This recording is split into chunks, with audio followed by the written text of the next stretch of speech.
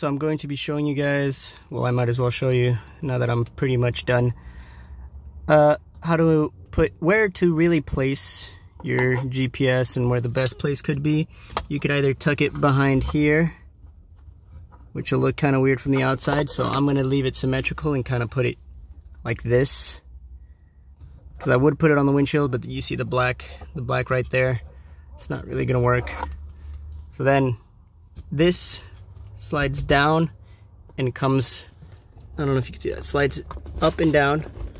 See, up, down, up. It's gonna be a little tight after you put the other cable in because it's only meant for the one for the mirror.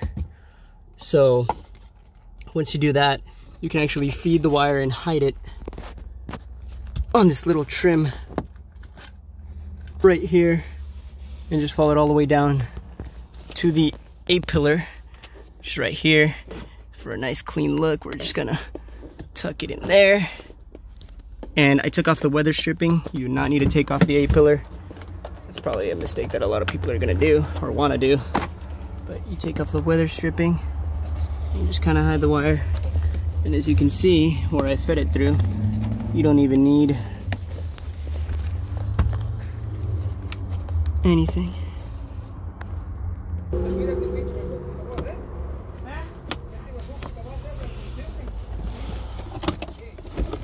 Wire comes out of there and it goes down here, kind of feeds up a little bit. Oh, that's blurry. I don't know why that's blurry. Weird. So let me give you an idea. Starts from here where you plug it in. You could even start here first and then work your way down.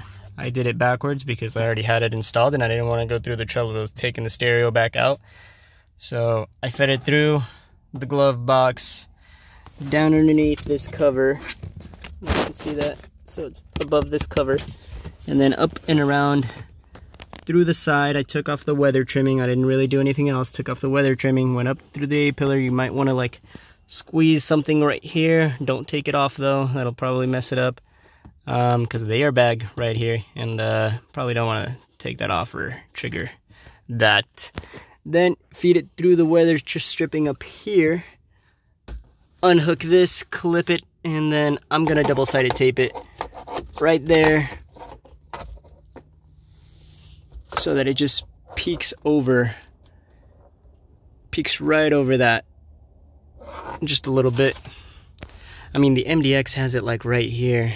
That one over there has it like right here, and it's just dangling like right on the windshield, and it looks kind of weird, but I think it's blacked out from the front, so it doesn't look that weird. But from the inside, it looks kind of weird.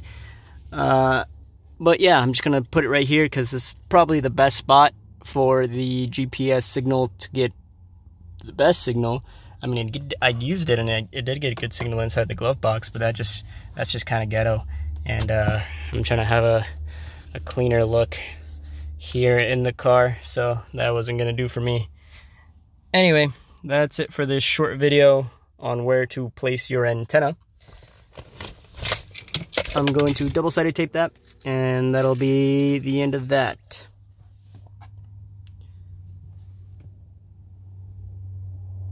Thank you guys for watching.